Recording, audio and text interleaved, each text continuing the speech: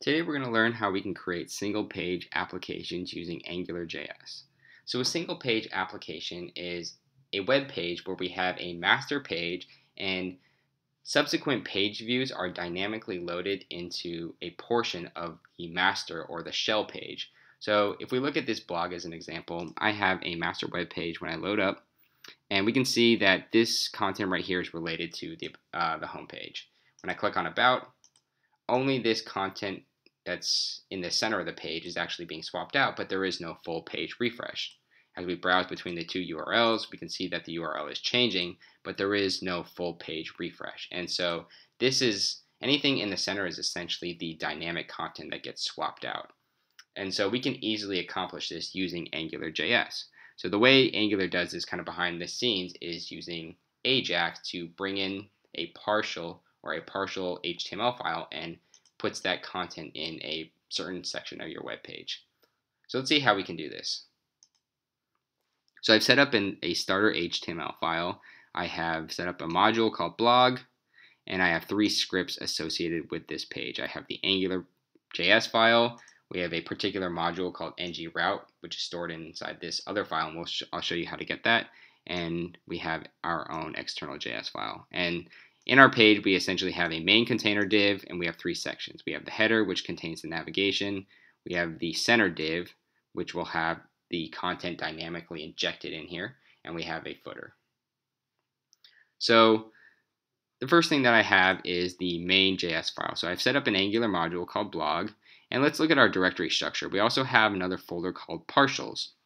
So in this partials folder, we have an index.html file, and we can see we just have a snippet of HTML related to the home page. If we look at the about partial, we have something similar. So the content from these 2 partial files will ultimately be injected into this div as we browse between the 2 different pages. And so we have a master shell page, and these are our 2 partials. So let's see how we can bring this in and define a set of routes to inject HTML into this one div.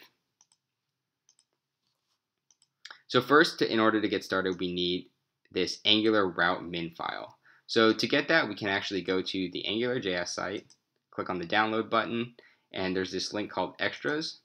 They have several different modules that we can incorporate, but the one we're interested in is Angular route. So you can download the uncompressed or the compressed version.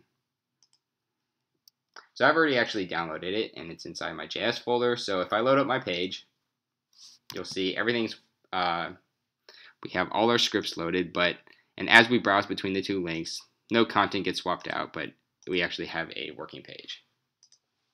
So let's see how we can start defining a set of routes. So we've incorporated the Angular route module into our page. So let's go ahead and inject that into our application, or into our own module. So we can say ngRoute as one of the dependencies for our module that we defined. And now we want to set up the different routes for our page. So I can call a function called config. And this config function takes another function, but this is where we're going to set up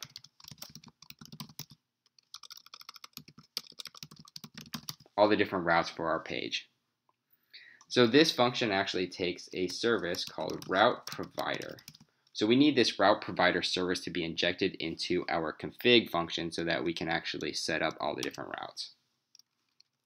So the first route that we want to set up is just /, which is kind of the root of our web page. So when we hit the root, let's load a particular template. In this case, we want to load up this index.html partial. So we can say routeProvider, and I'm just going to space this out a little bit so it looks a little cleaner. When, and the first argument we pass to it is what's the route. So in this case, / represents the root or the home. The second argument is an object. And this object takes several different parameters, but the one that we're interested in right now is we want to tell it, let's load up this partial, and let's tell it so to use this partial for this route. So we can say template URL, and let's give it the path to that partial. So we can say partials / index.html.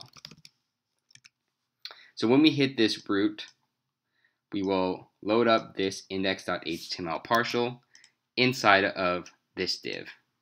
So let's try it out. When I refresh the page, we have hit the root of our application, but for some reason, the actual content isn't showing up. So why is that? Well, we haven't actually told Angular where do we want this partial to be injected into. For all Angular knows, we can inject this anywhere, and so we haven't told it that we want to inject it into this one div. So the way we do that is by giving this div a directive called ngView.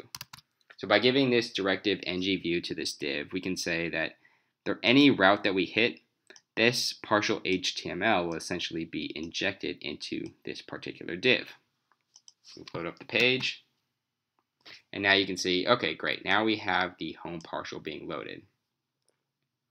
So let's go ahead and set up the route for the about URL. So we can say when we hit /about, let's do the same thing, but we'll say template URL, and we'll go to partials /about.html.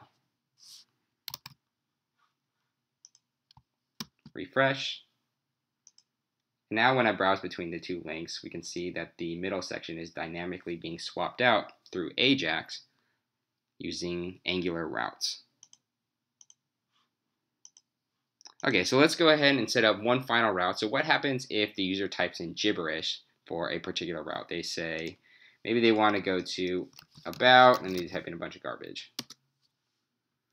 Okay, well, we don't have a route set up, so it just shows the shell page, but we have no dynamic content being injected into that particular middle div.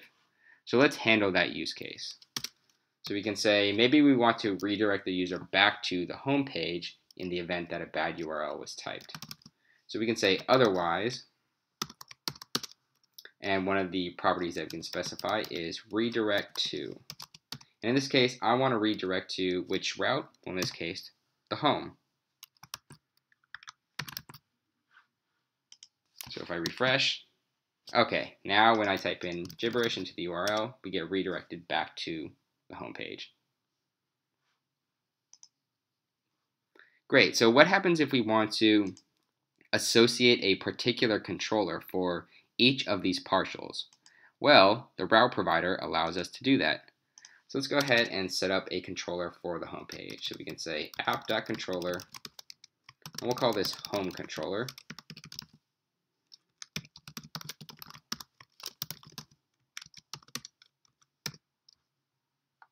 And now we want to specify that this template uses that controller.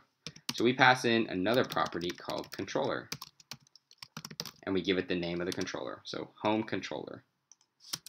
So now that we've set up the controller, let's make some of this data a little bit dynamic. Say maybe we can create an unordered list of blog posts. So maybe we have a series of blog posts, and we call this blog post equals an array, and the first post is going to equal, we just call it blog post 1, blog post, oops, spelled that wrong.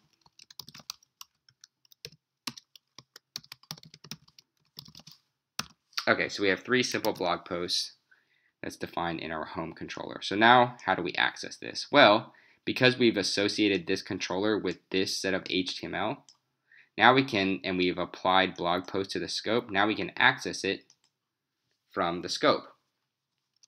So we can say ngRepeat equals post in blog post, where this blog post keyword associates with what's the variable that's defined on this particular scope.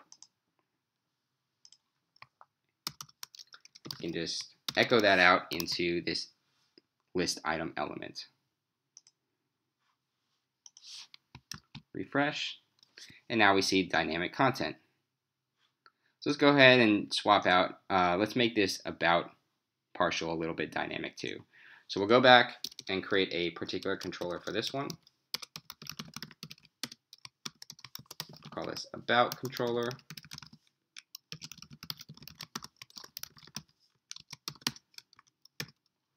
And I'm just going to take out some of this data, and we'll just make this dynamic. So in the end, we'll call this name. And we can go back to the controller and say scope.name is equal to David Tang. We can also say scope., We'll call this bio.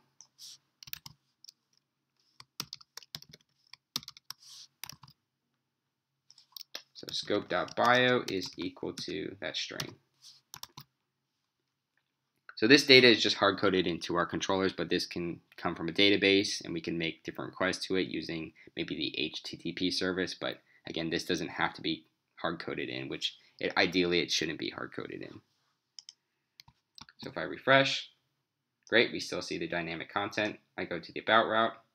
Oh, looks like something is not working. Oh, and it's because we haven't associated this about route with the controller. So we got to specify controller.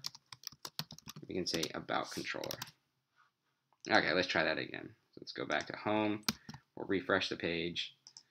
Now if I go, okay, great. Now we see David, we see my bio, and we can see dynamic content being swapped out in our shell page.